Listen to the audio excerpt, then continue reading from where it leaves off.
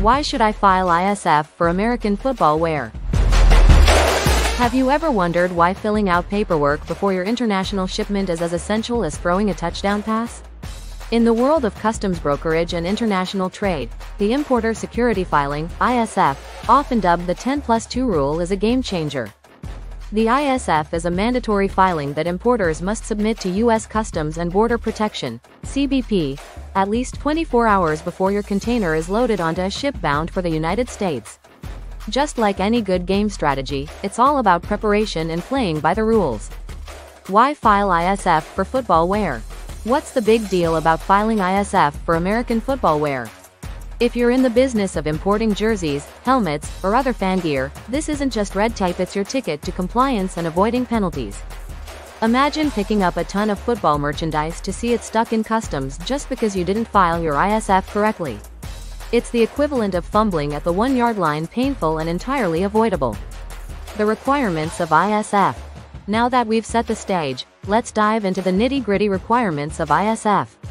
You'll need to provide key pieces of information like the manufacturer's name, address, and a detailed description of the goods, which might include terms like synthetic, bigger-than-life football jersey. This information helps CBP determine whether your goods pose a risk to the U.S. economy or safety. They want to keep out counterfeit products and threats, much like how a defense grips the offensive team. Timing is everything. Timing could make or break your football gear importation. You're not scoring points if you don't file the ISF at least 24 hours before loading, so make this a non-negotiable rule. If you miss that deadline, you could face hefty fines anywhere from $5,000 to $10,000, akin to getting a massive penalty for unsportsmanlike conduct. That's not only costly but also disrupts your supply chain. The benefits of ISF filing. Now let's flip the story and talk about why filing ISF is like scoring a touchdown. Proper ISF filing can enhance your cargo's risk assessment.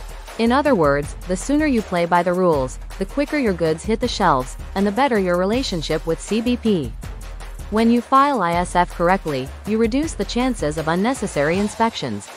Not only does that save you time, but it also helps keep your goods moving smoothly through the supply chain, similar to an impressive play that sweeps past the defense. Consequences of non-compliance. Neglecting your ISF responsibilities can bring dire consequences, like a rough tackle on the field. Aside from the financial penalties, you might face delays and seize goods. If your goods are detained, it's like being benched during a crucial game. And the longer it takes to resolve issues, the worse it is for your business reputation. Common mistakes when filing ISF. As with any game, players often make missteps. Some common errors include incomplete or incorrect information, missing the filing deadline, or not understanding the requirements. Just like a bad play can cost a game, these errors can result in penalties or shipment delays. So, always double-check your filings. After all, you wouldn't want a referee to overturn your impressive touchdown. The role of customs brokers. Here's where your secret weapon comes into play: customs brokers. Think of them as your unbeatable team manager, guiding you through the complex world of ISF with expert knowledge and strategies.